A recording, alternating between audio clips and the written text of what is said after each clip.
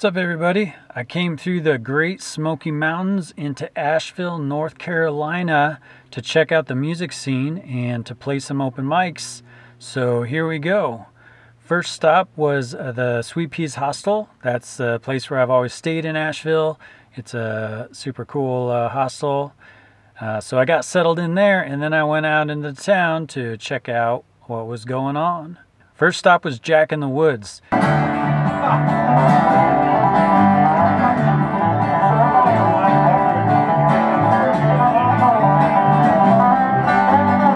Then I went walking around. I found some people seeming to be protesting. Cute outfits, y'all. You guys look cute together. Did you mean to do that with your matchies? I love it. I guess they were just complimenting people with their little signs and their megaphones. And then I went to the 27 Club, which is a legit Asheville local bar. Then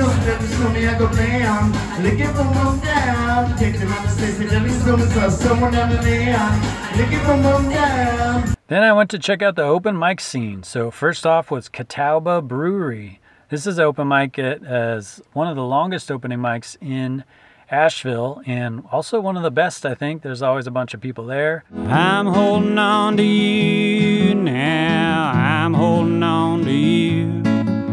I've seen better days, I've known better ways. I'm holding on to you. Times got tough, things got rough, and I know we'll see it through. I'm hanging out here on my own, I'm holding on to you.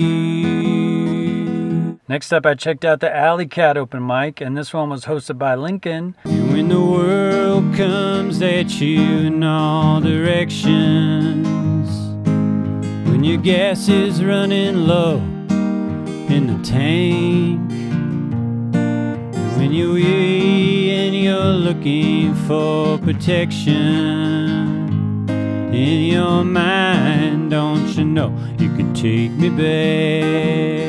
Then I found a new open mic for me in this place called the Barrel House. It was a little bit of drive off of downtown, but it was pretty cool, and I actually enjoyed the drive. Got to see some trees and some nature and fresh air, and it was hosted by Billy Litz. 'Cause I've been to Omaha and I've been to Des Moines. I've seen the Mississippi all the way to Illinois. Spent time in Memphis and I've been to New Orleans. But the places that I think about are all the places that we've been. And finally, for open mics, I went to the Green Man Brewery. Now, the guy who was hosting it said his name was On the Stars. Cemetery Road, it's a place in town that you don't want to go. I've been there once, but I ain't going back. Well, every little town got a place like that. Then I caught a poet, a real Asheville bard. His name was Nelson Sartorius, and he had a pretty cool poem about Asheville.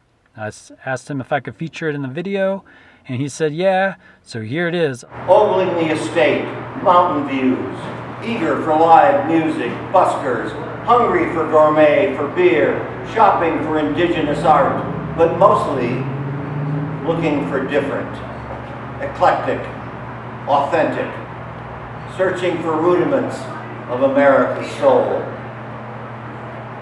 They're a decade late. The city's soul is on life support. The native color has fallen, replaced by boutique hotels. Throngs of tourists just looking at other tourists. Eclectic morphed into mundane. Innocence traded for dollars. Authentic now dispersed, leaving Asheville a manicured, gentrified Disney town.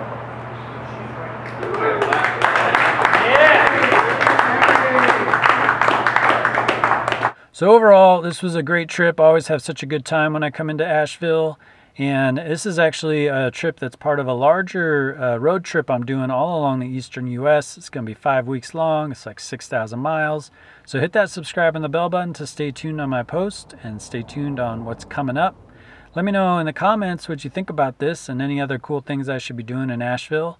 And thanks for checking this out, and I appreciate your support.